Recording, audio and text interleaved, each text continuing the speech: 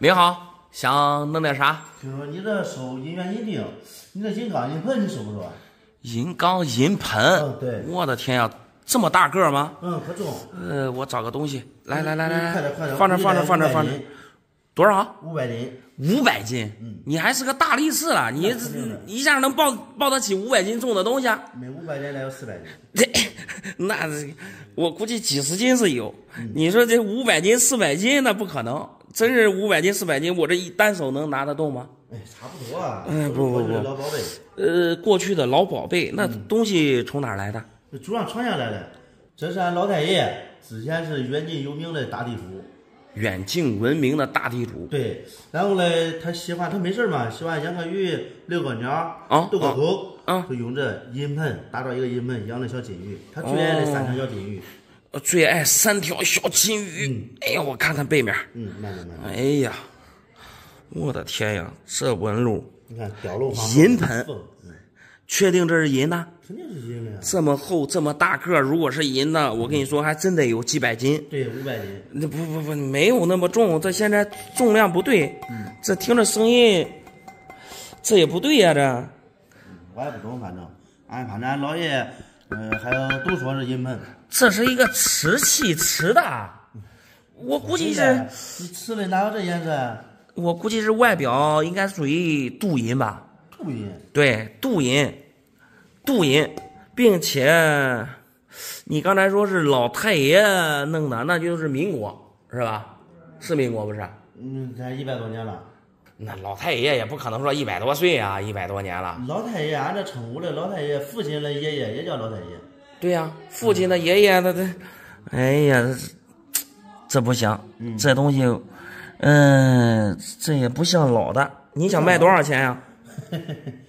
想卖多少钱啊？已经有专家给我出过价了，他出800万，但是我感觉他可能出低了，因为我不太懂。不是，多少专家给你出多少钱？800万最低。800万。对，我想着后面再加个零，8000万。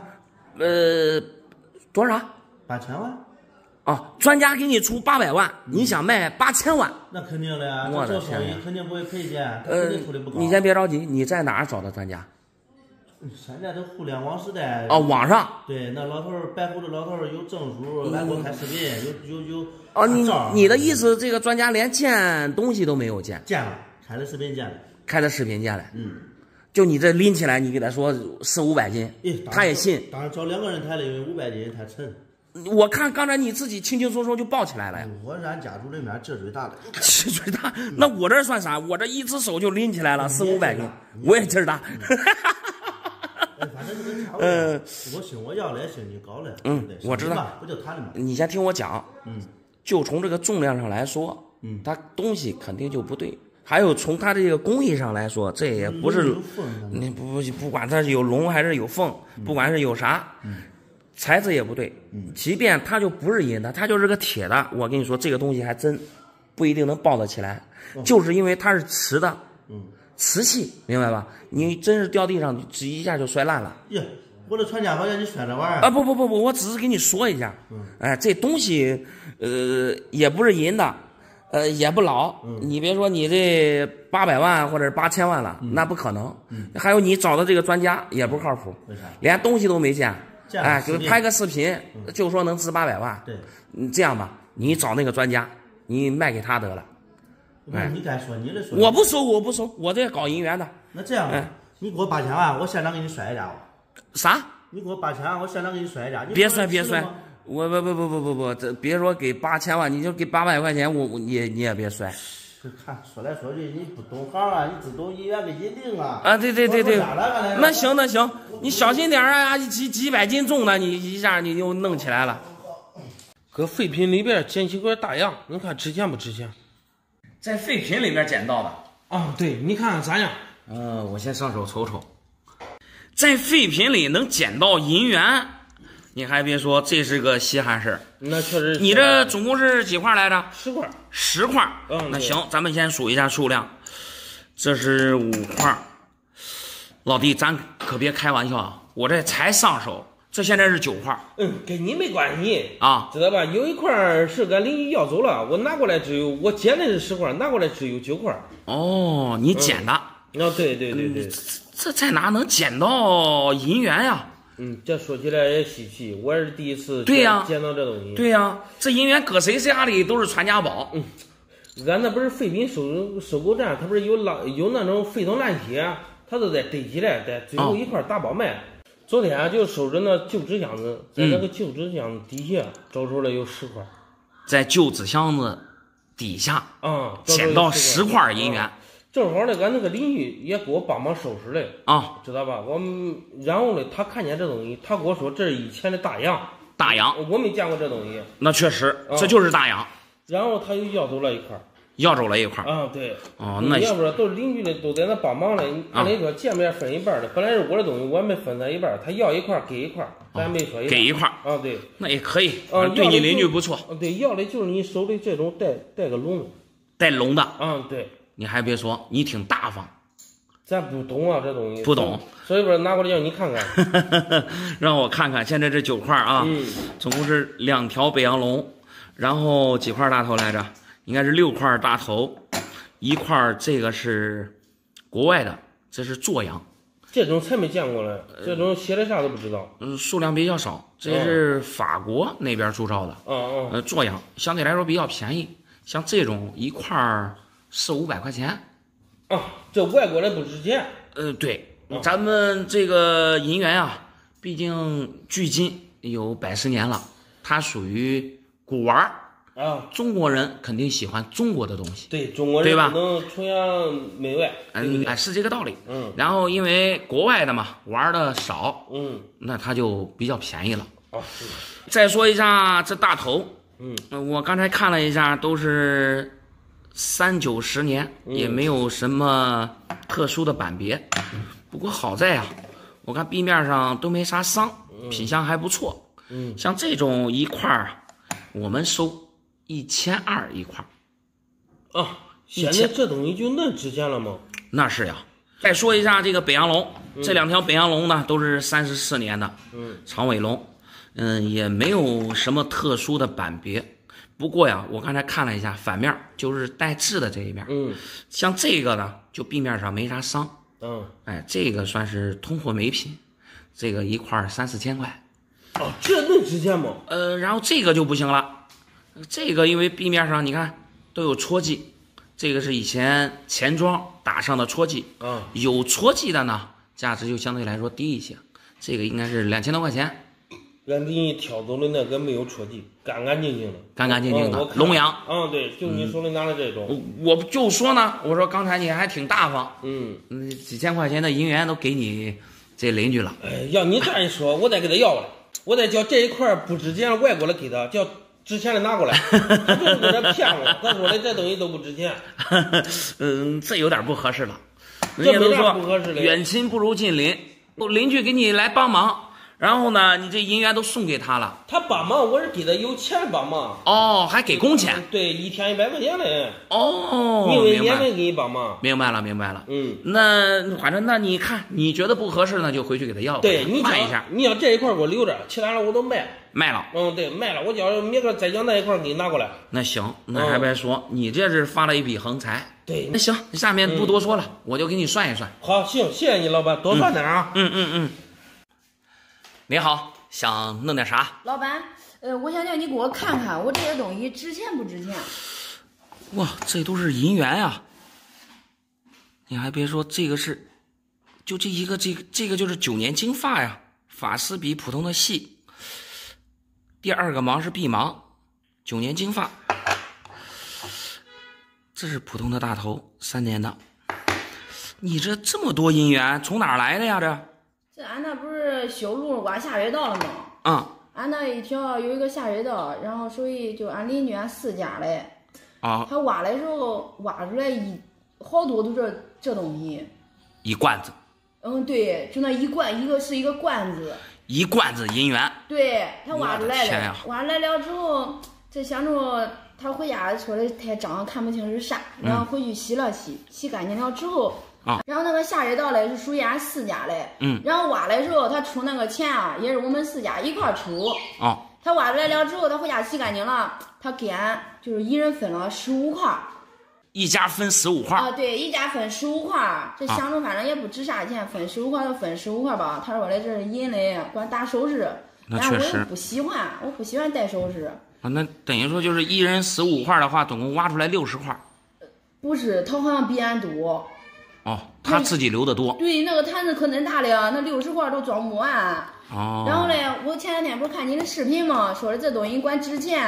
嗯。然后我想着不是过来让你看看，看它到底能不能值钱。我打首饰我不想打。不想做。对，我不喜欢戴那东西。你幸亏没做首饰，这些银元我看都不错。确实是老的。你知道这个银手镯现在买个20-30克的银手镯，估计也就100-200块钱。哎，对，对吧？但是这一块银元你知道值多少吗？不知道，都是不知道才来问我。这普通的大头，只要是壁面上没上的，我们收1200。1200一个吗？对，1200一个。我的天，这咋能值钱？那肯定呀。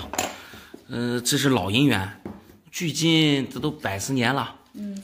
你说又放这么好，品相我看都不错。还有一个这边还有一个酒精，酒精像这种我们能收2000。2000？对呀。9年金发，它是一个板别啊。这还有一个龙羊，这个是北洋龙。像这个北洋龙，字口全身大，壁面上也没啥伤，这我们给4000都没问题。4000？对呀，就这10几块银元，这是13块普通的，1200一块。然后这个4000，这个2000，你算一下这多少钱了？估计得2万块钱了。真的值钱，这幸亏我没有去打手镯呀。那肯定呀。那这我卖给你，你要不要？我要啊！我刚才跟你说的就是我的回收价，我肯定要呀。那我就直接卖给你吧，今天。可以可以。俺邻居可不中啊！他挖的时候，我看那个大罐子里面最少得200-300块，他这点了15块，200-300块。对呀。我的天呀！这给俺15块，这可不中啊！这别看这东西也怪值钱的呀，值2万，我得回家找到还得去要点啊。哦，你当时挖的时候你在现场看着呢？都搁俺家门口嘞，然后我都搁那站着看嘞，我看见了一个大罐子。一个大罐子？对呀，哪能装这些？那确实，如果说那下水道是你们4家的呀，那他多分一点儿那无所谓。毕竟是你看他发现的，对呀，是吧？是那太多了，那有点不合适了，对，不合理。对呀，那回去问问，看到底挖了多少块。那我肯定得回去问。那是因为几百块，那可不是小数目了。对呀，你看这15块都也得2万多嘞。那是，那这咋弄？这今天先把这个出手不？对，我这个先出手给你，我回去赶紧去问他去，问了之后，我再给他再要点，不能都叫他落了啊。那是，那行，那我下面就给你好好算一算。好啊，好。行。你好，想弄点啥？老板，这是俺爸我结婚的时候给我的嫁妆银元，你看管换多少钱？嫁妆银元，你还不错，这都是袁大头啊，老包浆。哦，这个是10年的，也是老包浆，东西都没问题，并且还是你父亲给你的嫁妆银元，这为啥要卖了呀？这不是我这还没有出月子嘞。俺儿瘦了给他，我想给他换点钱，然后补营养。哦，刚生完小孩儿。对。哦，换点钱补营养。俺婆婆天天叫我吃方便面，天天叫我吃方便面，一点营养都没有。小孩瘦了给他，人家小孩都白胖嘞。你这给他生个孙子，坐着月子，让你天天吃方便面。对。那为啥不弄点其他的呀？这方便面也不是买的。俺婆婆说了，这方便面不吃完都不能吃别的。这方便面还是年前，俺小姑子出嫁的时候也抬过来几十箱方便面。我生产之前都开始吃方便面，这坐月子还该吃方便面，也吃可长时间了。你小姑子就你老公的妹妹，对，出嫁，对，然后男方送的方便面，对，还确实，咱们这儿有那个规矩，是吧？对，结婚的时候给女方送一大车的那种方便面，哎，可多，天天都是吃方便面。我看有的都给卖了呀，你们这直接把这方便面卖喽，对吧？买点其他的。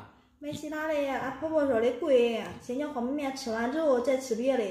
我说你都给我下点面条吃，也比吃方便面强，对吧？那是呀，你说正常人，你说天天吃方便面也不行，更何况你这刚生完小孩儿，哎呀，俺老公妈还没有给家，我也不敢给他说。我给他是呀说了之后了，你看这给婆婆这生气了是吧？哦，她给外边打工的也不容易，我也没敢给她说。那我估计你也不敢给你娘家人说。那才不敢嘞，那不是先害怕那边爸妈不是担心吗？还过着啥日子？那是，哎呀，你这说的挺不容易的。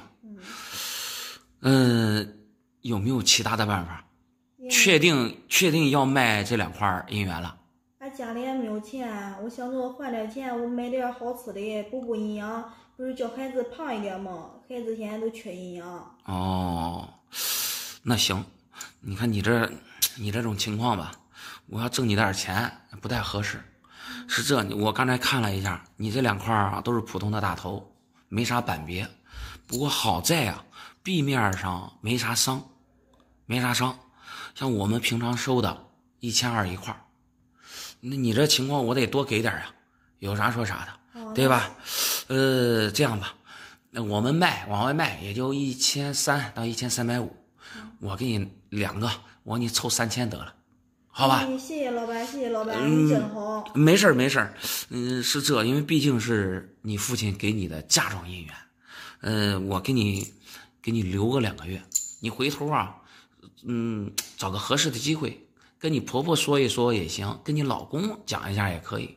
你看，如果说是到时候你老公给你钱了或者怎么着的，你还可以把这个银元赎走。因为虽然这俩银元啊不值多少钱，但是这确实是你父亲给你的嫁妆银元，对吧？确实是的，不是万不得已，我也不能叫俺爸给我嫁妆银元卖了，是不是？对，一般咱们这儿都用这2块银元当压箱底儿了呢，对不对？是的。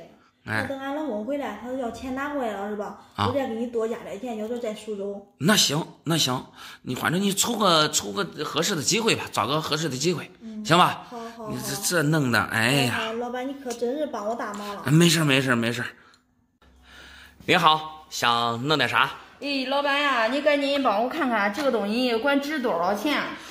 能值多少钱？对。我的天呀，黄色的大头还是9年的，你这东西从哪儿来的呀？别提了，这是俺老公前一段他买的。你老公买的？对，我不是前一段不是用钱的吗？然后看人家去取人家的钱去了，银行卡里边一看，就是咱跟老公结婚那么多年，咱的钱全部没有了，当时都让我吓一跳。攒了多少钱？20万块钱。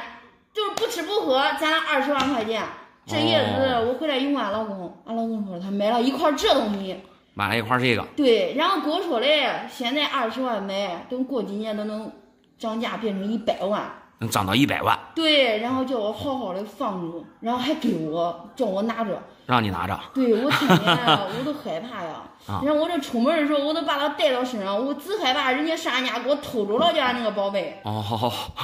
宝贝偷走了那可麻烦了。对啊，这有1个多月了，我左想右想不对劲。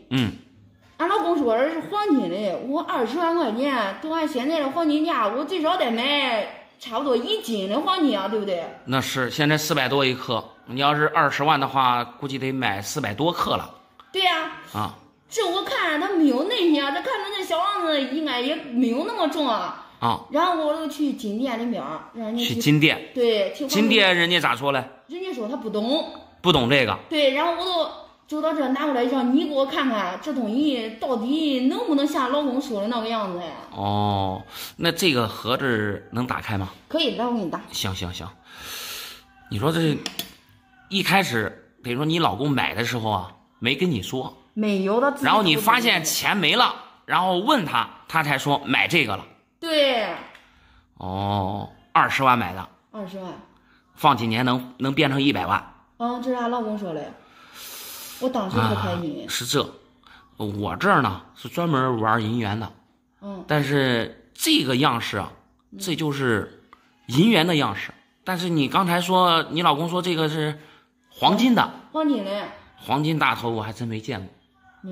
没见过。你说大头的板别非常多，但是都是银的呀。你看有铅制版的，有甘肃加制，那都挺贵。还有一些特殊版别的都挺贵，但是我没见过用黄金铸造的大头，第一次碰到。那这种会不会更贵啊？那你要按理来讲，那肯定是越少的东西越贵，但是没听说过民国铸造的有这种黄金大头啊。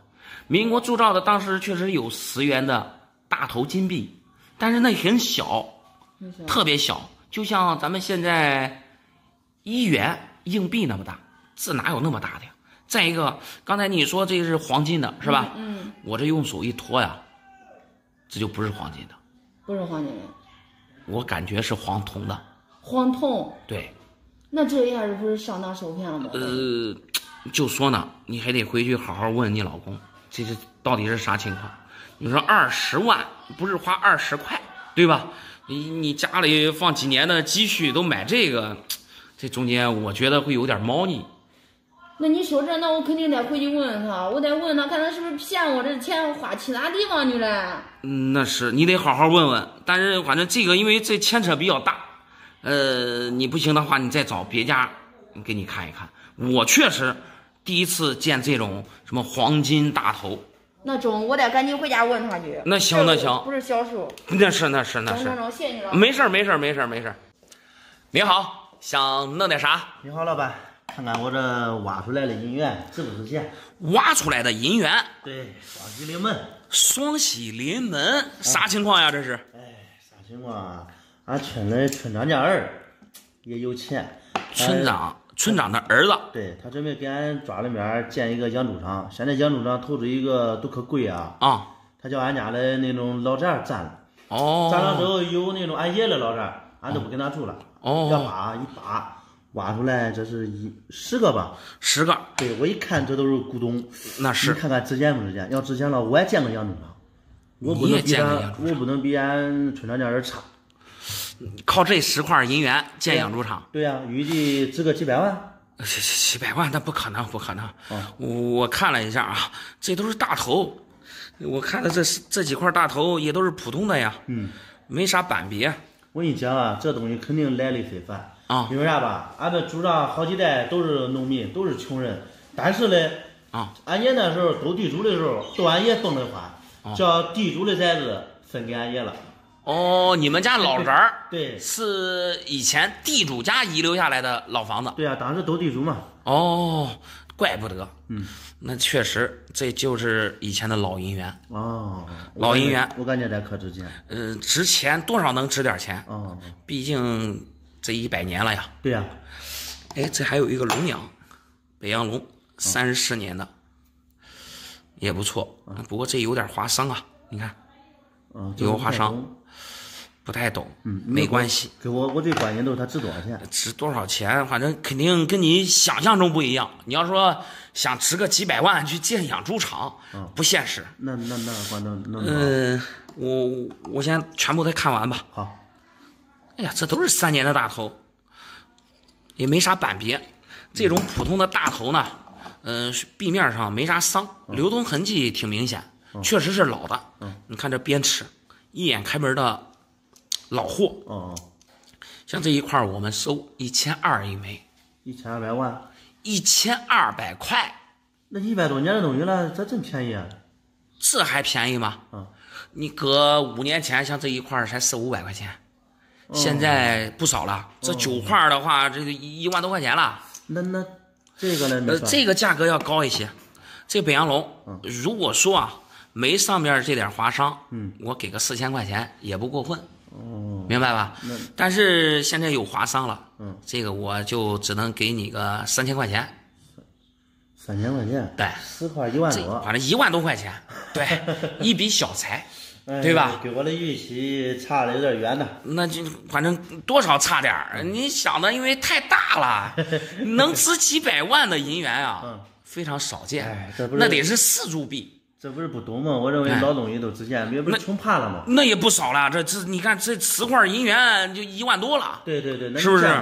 你这样吧，我刚才大概构思了一下，这个东西卖了，卖了啊，我估计我叫俺爷那老宅再挖挖，再挖一挖。我找个挖掘机再挖挖啊，你可以试一试。对，不能便宜俺春厂家儿，万一他挖来，那不就他了吗？那是，叫他卖给你可以试一试。为啥？刚才我听你说呀，你们那个老宅子是吧？是以前是地主家的。对。那地主家一般放银元不会放10块8块。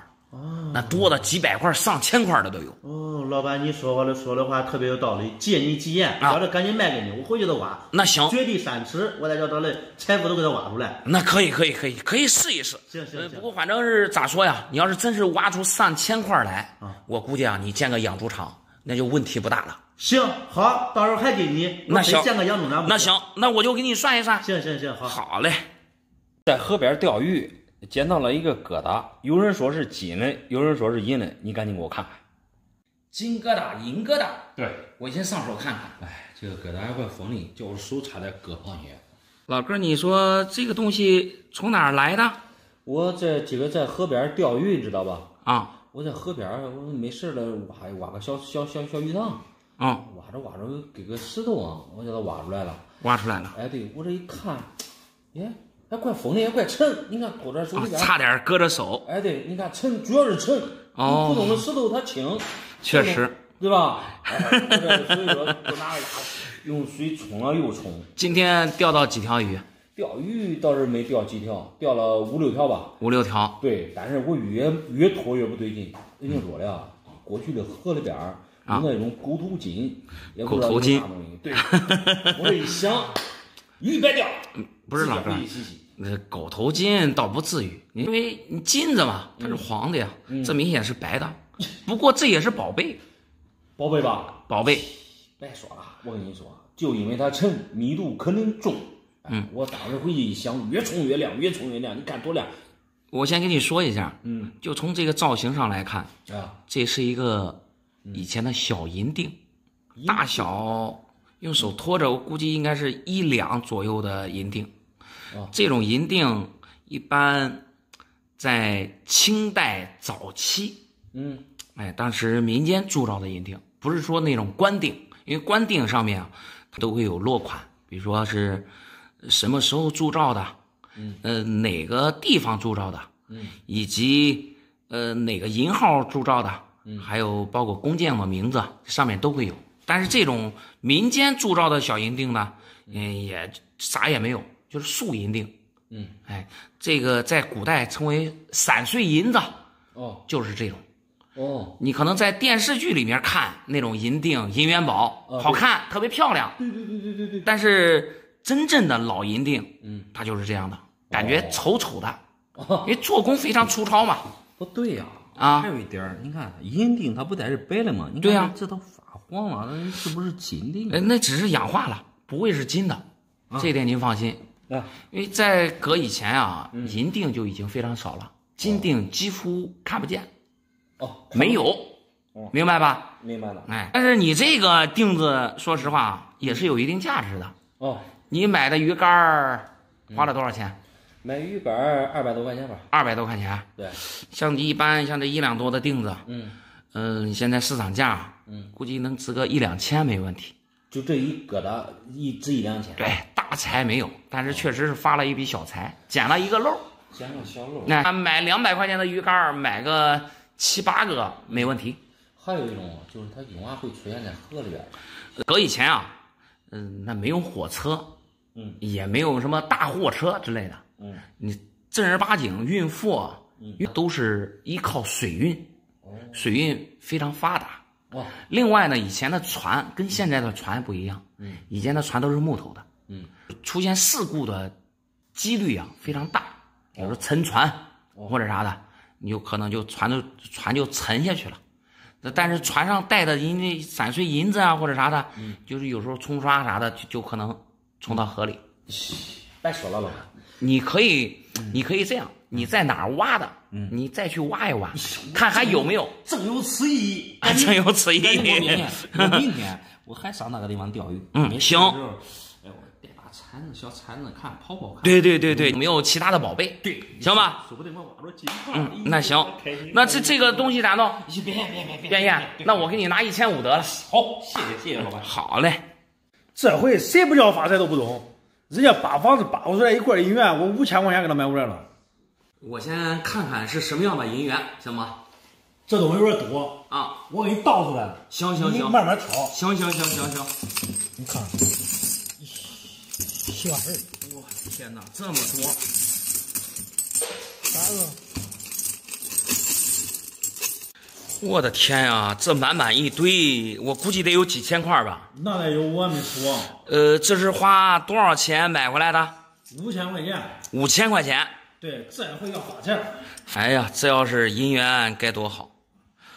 这要是银元，你肯定发财了。是啊。那几千块银元现在可不得了，就即便是大头，一块1000多块钱，这压几千块，那几百万了。那是的。那但是你这些可不是银元呀。这是啥？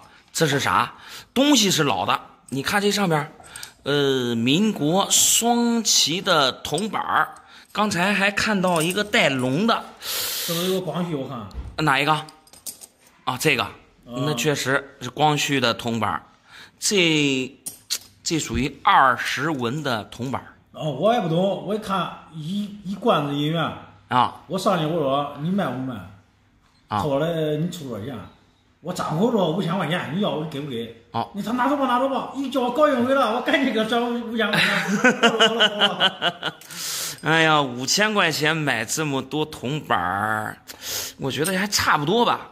你要是一个划个7、8块钱，5、6块钱还行，这才赔不了钱，赔不了钱。你说这不赚钱吗？那你肯定是赚不了钱啊！这一大罐子我不知道具体多少，但是反正我估计肯定是2000块没问题。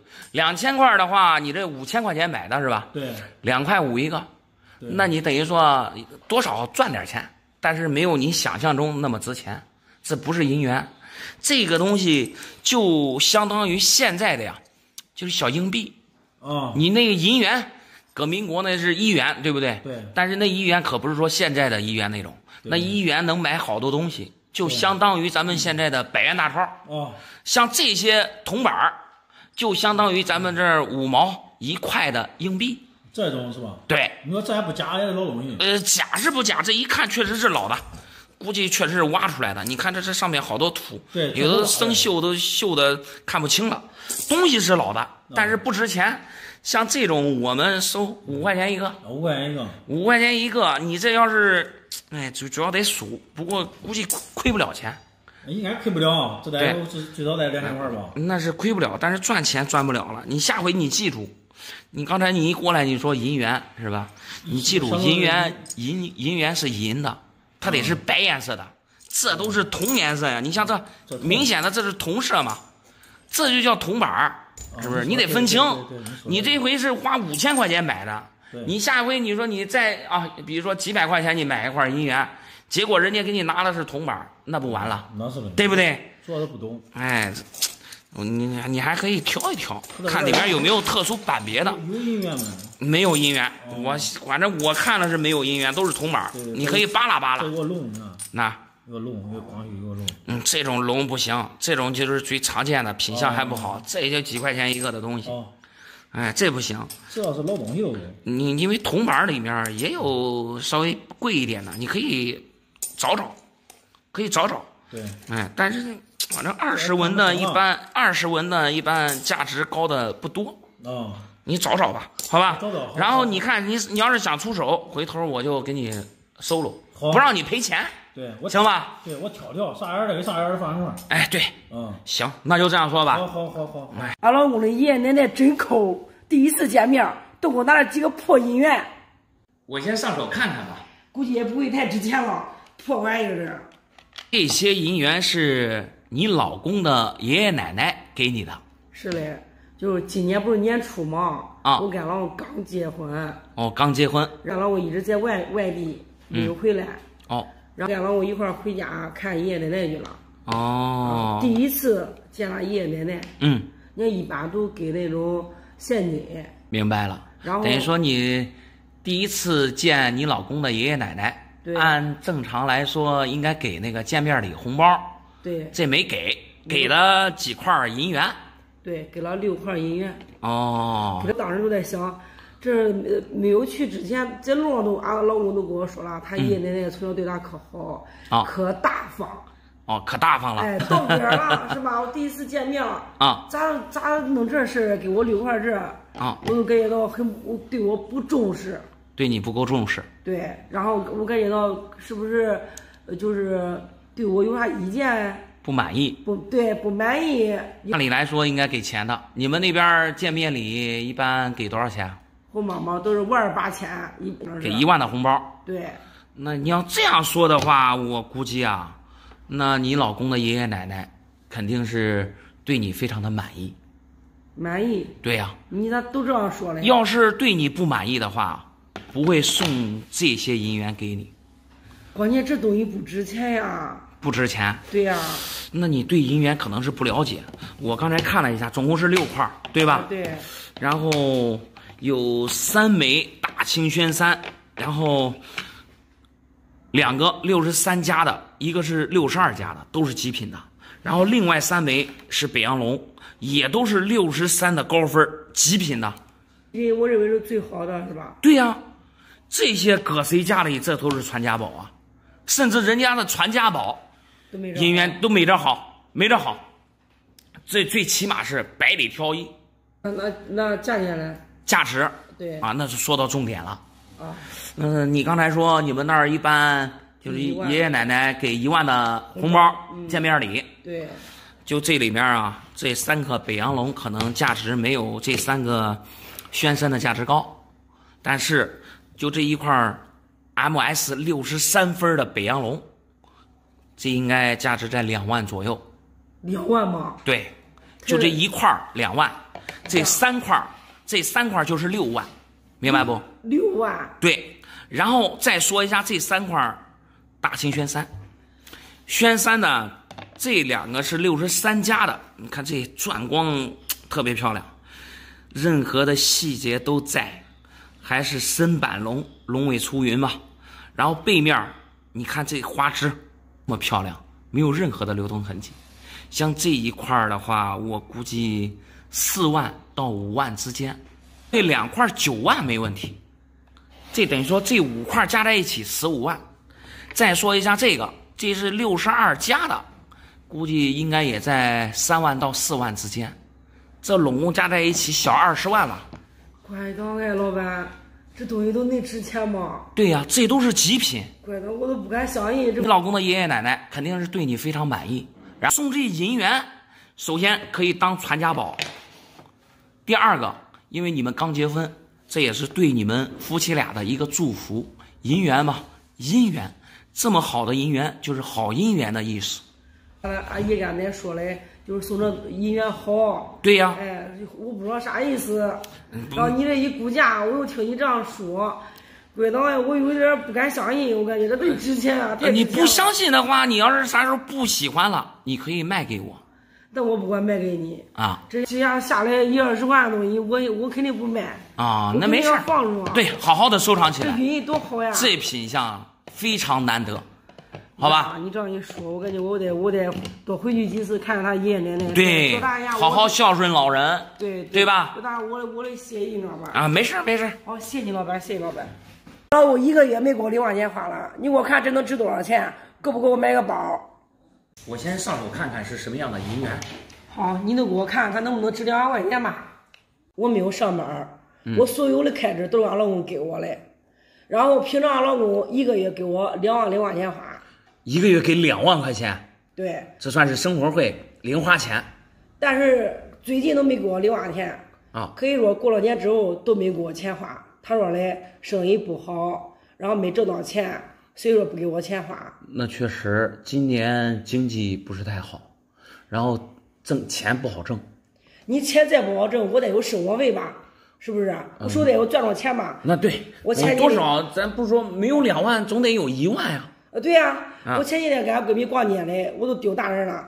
我相中一个包，俺闺蜜立马都买了，我没有钱，我说嘞，跟俺老公回去商量。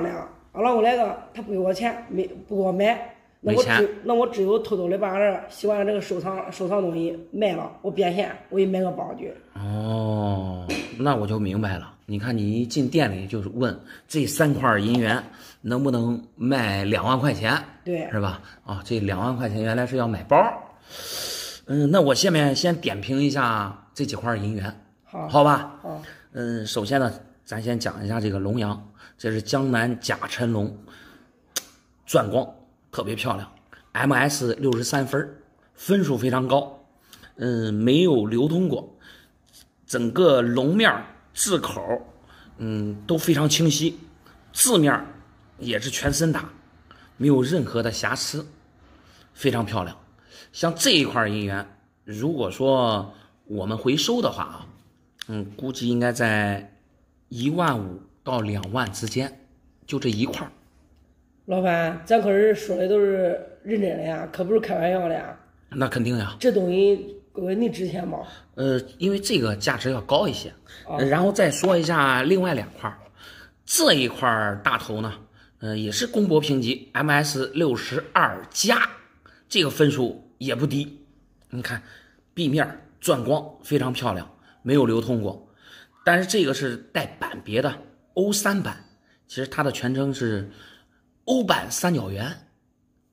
它主要的特征在哪儿呢？其实在夹合这一面，首先它这个圆字，这个里面这个圆字的上半部位这有呈现一个小三角，这是三角圆的特征。另外呢，它的夹合节里面有一个小 O， 这就是欧3版，比普通的大头啊贵出很多。像这个欧3版的呀，这个品相我们回收的话，肯定是1万以上。那跟那个不价钱一样吗？不，这个相对来说就比较便宜一些。虽然说它的分数也不低，也是 MS 63分，状态也是钻光未流通的状态，品相也非常好。但是因为它是一个普通版，它上面标注的是上点年左胶芒，这个确实有这个版别，但是这个版啊是非常常见的，跟普通的大头呢基本上是价格是一样的。但是这个因为它的品相特别好，像我们回收的话，像这个也能给到2000多。哦，我这3块都你说拿这一块最便宜的。对，就加在一起肯定是过2万了。你买包也是绰绰有余，但是我得给您说一下，刚才您也说了，这是你老公收藏的啊，现在你老公不知道，我建议是不是您回去跟你老公商量一下，因为这些银元刚才就说了，都不是普通的，都是极品的，最起码是百里挑一。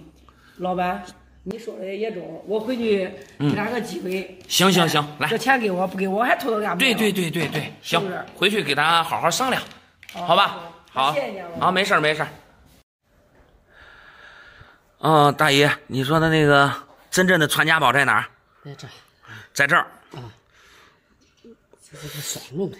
我的天呀，大爷，这个果然不简单。这个东西要是真的呀，就比刚才你说的那个单龙的那个，比那个贵几百倍，比那个贵几百倍，最起码几百倍。这可不简单呀。大爷，你这个你知道这是叫啥吗？叫啥？广东寿字双龙璧。那当时也是清代晚期的时候啊。慈禧太后你知道吧？知道。当时广东的那个大官为了讨好慈禧太后，就专门做了几十块，应该是20块左右，就这种广东双龙寿之璧。他做寿。这个银元说实话那比较厉害了。这每一次出现在就银元的拍卖会上，那都是币王级别的。你说咱们现在国宝是大熊猫是吧？就这玩意儿在银元界，它比大熊猫还珍贵，还值钱，比那还值钱。那是，这东西你现在我估计啊，我约摸着就这东西只要是真的，就这种一块币，最起码几千万，几千万没问题。这值钱了吗？那是呀，那你这东西从哪儿来的呀？我东西这是俺婆婆给我的。你婆婆给你的？俺婆婆说，她说她婆婆给她的。那不对。哎呀，你刚才拿了一块大清玄山，那是假的，那你这一块看着也不对呀。那这个还是假的吗？也是假的。耶，你说的那之前你叫我高兴个半天啊。那你刚才说的呀，从你刚才说的这些都不对。这个东西我看着跟刚才那个大清泉山一个样式的，也是古玩街上的东西，也是搁那淘回来的。对，那你刚才说你婆婆给你的，还是你婆婆的婆婆传下来的？是的呀。那她对我都我跟你这样说，你这块银元呀，要不然就是可能是被其他人，你婆婆可能年龄大了，她给你之前，人家给她调包了，给她换了。要不然就你婆婆可能也不是说祖上传下来的，这东西说实话，这东西祖上传不下来。因为这玩意儿当时就试出了那20块，现在存世已知的就3枚。这可是了不得的东西。你听听声音，你听听声音，来，在这儿敲一下，看到没？那我也不跟银子一点都不沾边，铁定是假的。铁定是假的。那这是啥的呀？这是啥的？跟刚才那个一样，铜的。还是铜的。对，那反正是绝对是假，在我们行内那叫一眼假。一眼假。那你这说多值钱叫我还。那你说你家里有传家宝，有好的传家宝，我也特别开心一下。我想着啊，刚才那大清泉山，你就说这是普通的，那家里有宝贝，那我来了，我这一看着确实是宝贝，但是这不对呀，是吧？东西不对，那你还是跟刚才那一块一样，只能玩，只能玩，只能玩，一点钱都不值吗？不值钱。你就像这种，你在古玩街上买，一般不超过20块钱，就那10块20块就那样。真不值钱吗？对，这本身是假的嘛，咋弄着？那咋弄？那你说不值钱，你也不要？那我不能要啊，那假的我不能要呀。没事还留着拿着玩吧。对，拿着玩可以。反正这东西肯定是假的了。那这知道是假了，也不宝贝它了，成天连宝贝的包一层的又一层的，包一层的又一层的，反正是假的。那就先这样说吧。好。俺奶昨天给我了几块银元，你看能值多少钱？奶奶给的银元，对，我先上手瞅瞅。正好8块，我捡了个大漏。老哥，这不是奶奶给的吗？怎么捡漏啊？啥情况？昨天俺奶过80大寿。本来俺是堂兄弟8个人。这说好了大家一块回来。但是他们7个临时改变了主意。加班的加班，有事的有事都我自己回来了。你自己回去了但是俺奶看着强宁说实话一开心也不开心开心的是我回来了，不开心的他们几个没回来。他把他家传的这个啥祖传的吧，也算是8块银元统统拿过来了。他说本来是给那堂兄弟8个准备的，今天他开心，结果本来是堂兄弟8人，每人有份，1人1个。对，结果他们没来，等于说这8块银元都给你了，全部给我了。我说我不要，我给他们捎回去。我的天呀！老哥，这里面有一个好的呀，你知道这块是啥吗？这啥？这是梨园红，也是开国纪念币。咱们平常见的开国纪念币都是孙小头、孙中山上面。这个梨园红，这就非常稀少，价值挺高。啥意思啊？啥意思？等一会儿给你讲讲。你的意思就是，反正你们堂兄弟几个都没回来，就你自己回来了。所以说让我捡个漏我说给他们捎回去。俺奶说了，谁也不少全是你的。全给你了，但是我花钱还不少老婆过80大寿也花了几千块钱，老奶奶也生气了。咋说？这事没法说，反正是给我了。看了吧，还是孝顺的人有好报。说实话，你这里面银元不简单，有这个梨园红的，就这一块就值几万块。就这一块几万块？对，这北洋龙这一块也是几千块，还有8年的大头也是几千块。这个是3年的，这3年的就1000多块钱。我看一下还有没有好的你瞅瞅。这个9年的也是普通9年。普通9年跟3年的一样。这个也是3年的。这个是哦，这个是23年的传阳，也跟普通的大头一个价。像这都是1000多块钱一枚，1000多。8年的大头，还有北洋龙，这都3000到4000。哦，这是一个级别。对，就这一个贵一点。那是这个少啊。这民国当时刚成立的时候，有那个开国纪念币的孙中山，哦，也有开国纪念币的黎元洪，黎元洪属于副总统。哦，当时就没铸造多少块，然后最后不是改成那个袁世凯了吗？哦，然后最后铸造的都是这种袁大头。哦，明白吧？那我不是太清楚。就是因为小头多，其实也是后来铸造。蒋介石最后北伐成功以后，开始铸造的那个小头数量才多起来。一开始的铸造的那个小头啊，都是上5星下5星，明白吧？后来铸造的都是6星。哦，哎，所以这个价值是非常高的。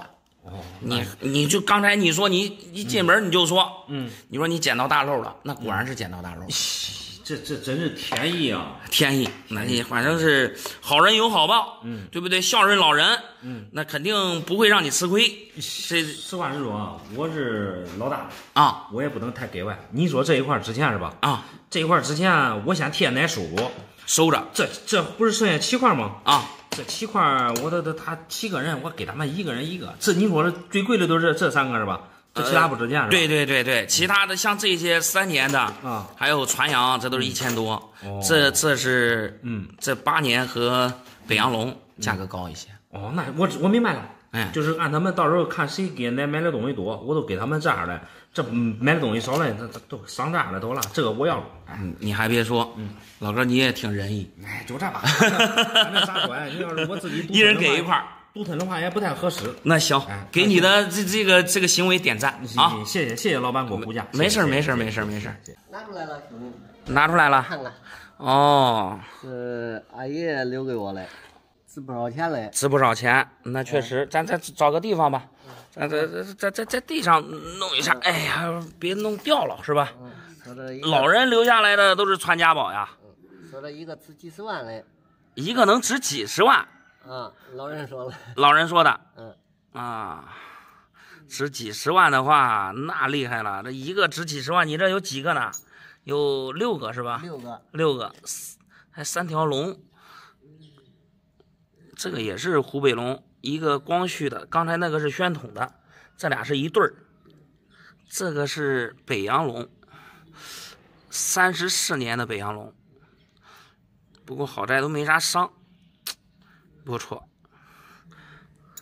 这大头我看有没有板别，3年的大头，还有一个10年的，品相说得过去，东西也都是老的，在我们行内来说啊，这都是一眼开门的东西。但是老哥您说这一个能值几十万，确实有点夸张了。老爷子当时咋说嘞？老人当时说这些东西盖房子啊，买车啊，够了。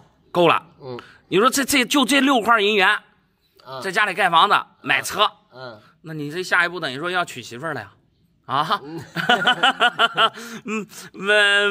盖房子、买车、娶媳妇儿，6块银元，那不行。老哥，我跟你这样说啊，确实能值点钱。像这大头呢，一块也就1000多块钱。这个龙阳我刚才也看了，3块龙阳都不错。壁面上都没啥戳记啥的，一块也能值个几千块钱。但是你要说是靠这些去想，就是盖房子，家里盖房子，还有买车，就是娶媳妇儿啥的，那差劲太大了，是吧？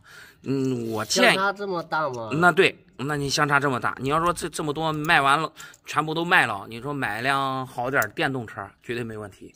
你要说盖房子啥的，那是错劲太大了。我觉得吧，你像咱们年轻人，对吧？你说盖房子啊、买车呀，这还得靠咱们平常的努力，靠咱们去慢慢的去一点一点的去挣钱。你说靠这个还真不行，你除非数量多，像有的人家家里面是地主，是吧？人家放几百块、上千块，那行。但是你说这放这6块，你说靠这个去弄这个，靠办那么大的事儿，是吧？那确实不行，哎，不行。你要是想出手啊，我就给你来个实价，行不行？那好，我给你报个实价，行吧？好的，哎，好的。你像这个湖北龙，2个湖北龙，那一块呢，我就给你拿个3500块钱，2块啊7000。然后这个北洋龙呢，壁面也没啥问题。龙鳞可能不是太好了，我还是给你拿3500，好吧？这3块龙洋都是3500。然后这大头啊，我刚才看了一下，也都是普通的大头，没什么板别，都是普通的。不过好在壁面上没啥伤，一块呢，我能给你拿个1200，这算下来呢，可能就1万多块钱。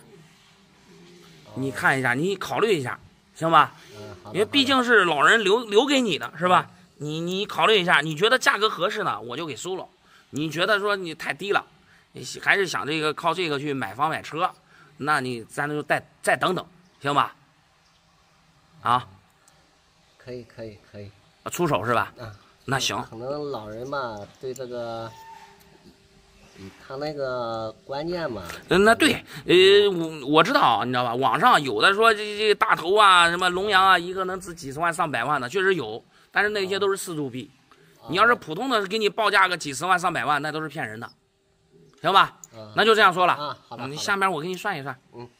俺这婆婆真是重男轻女，给她孙女都弄了这几块破银元。我先上手看看吧。好，估计也不值钱。不值钱。哦，这些都是老银元。哦，这些银元是你婆婆给你女儿准备的。对，给俺闺女的见面礼。等于说是小孩的奶奶给的。对。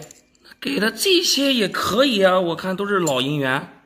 这能值啥钱啊？前一段时间俺那个小姑子生了一个儿，他给他儿打了一个金锁，他那个用他自己的老戒指打的。小姑？就是俺婆妹妹。对，就你老公的妹妹。对。她生了个小孩。对，她生了个男孩。然后就你婆婆用她这个啥？金戒指。对，她那个金戒指应该有7克多吧得。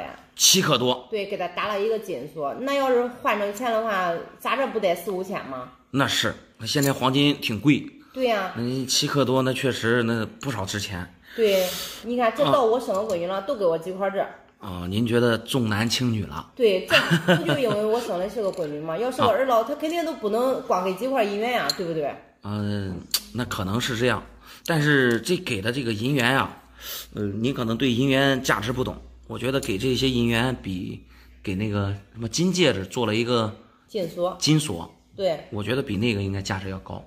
他给我说的都是比那好，说的是这是什么传家宝，传了好几代了。对，他给我说是传家宝，对呀，让我给他留着。但是你看这银元脏的个啥了，他能值啥钱？你别看它脏，这东西确实在谁家里都是传家宝，你不传个几辈人还真传不下来。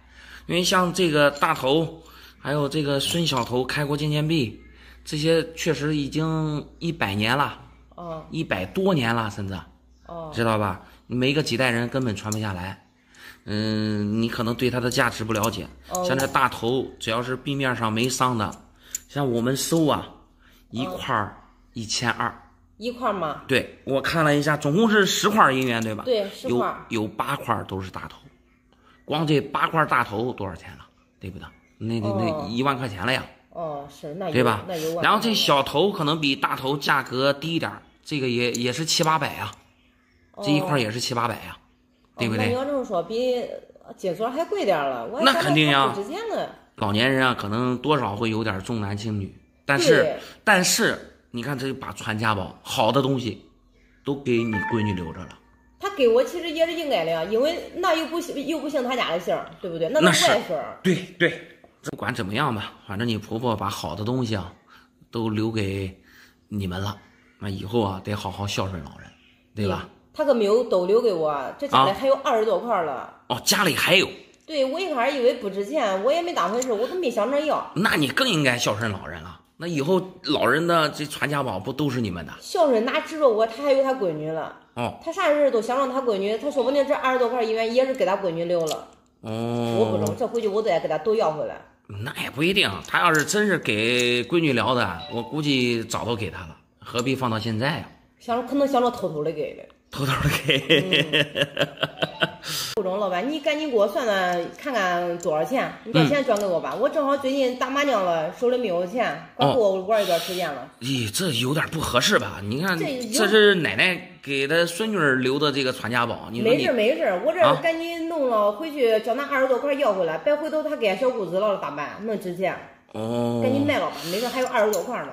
那是你这，不过你这样直接给老人要，会不会不合适啊？没啥不合适的，以后说句不好听的，这不都是给俺留的吗？只是早给晚给的事儿，没事。确定要出手？确定。要不要跟你老公商量一下？不用跟他商量啊，不用跟他商量，这给我的都是在我做主了。商量一下，我觉得比较好一点，因为毕竟这才到手的传家宝是吧？不用商量，我要是不卖，回去打麻将没钱也得给他要钱，一回事。卖老板，你看看多少钱？那行，那这样，我今天先给你收了，这样我给你留3天。你回去跟你老公说一下这个事儿，如果你老公不愿意让卖，到时候你再拿钱赎走，行吧？好，整。但是你过了3天之后，你要是不来的话，那我就都算你的东西。对。好，那行，那就这样说了。好，行，谢谢你哈。好。你好，想弄点啥？弄点啥？你光问我身上有个宝贝放了几辈了。有个宝贝放了好几辈了。我这几天跟网看了几个专家说挺几百万，就我觉都睡不着了。觉都睡不着了。没事，您拿出来我先看看。拿出来看看。我听说你这个人比较实在。放的挺严实。这是一块银元呀。这样大爷，您坐这儿，这有凳子。这一块银元放了好几辈了。俺爷那一辈一个劲儿放着，一个劲儿放着。那确实。这个是湖北龙光绪元宝，那光绪年间距今肯定是100多年了，那肯定得是好几辈了。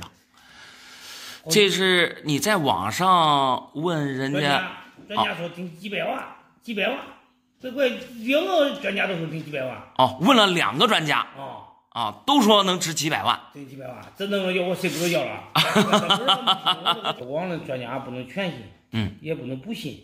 对，这华裔之门准备去看看。准备去华裔之门，让现场让专家给您看看。叫他去看看。先让我看看。那行，大爷，您既然来到我店里呢，那我也就实话实说，好吧？对，实话实说。这块银元呀，我刚才一上手我就看了，不错，老的，确实是老的，一眼开门。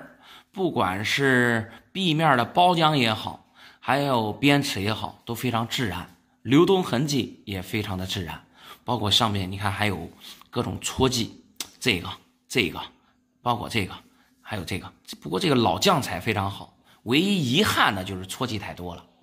这个湖北龙啊，很常见的龙羊，在这个所有的省龙里面呢，价格相对来说比较低。如果上面没戳，如果全部都是这种酱彩包浆，老酱彩包浆，这块银元能值个好几千没问题。但是上面已经有戳记了，戳记还比较多，有好几个戳记，像这种的话也就2-3千块钱。像网上人家跟你说能值几百万的，我想着你是碰到骗子了。我遇到骗子。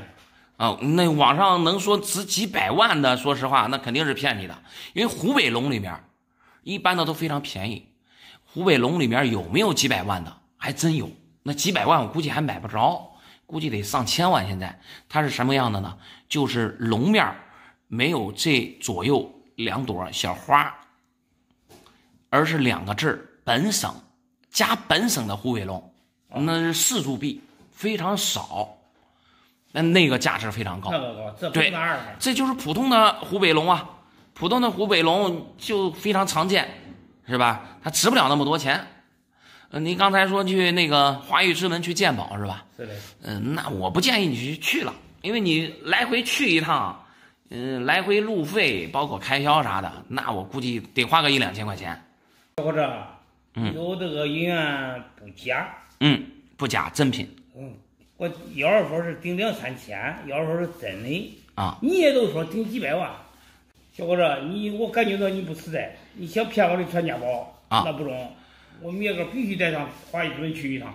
我究竟那个那个水落石出的啊，就你看一下具体到底能值多少钱？哎，对啊，这没关系。大爷，这个银元还是您的，我也没说要收，也没说那个啥的，对吧？是的。东西还是您的啊，您去华宇之门，你去长见识也行，是吧？好。哎，看到底能值多少钱？好吧。好，谢谢您了。那没事儿。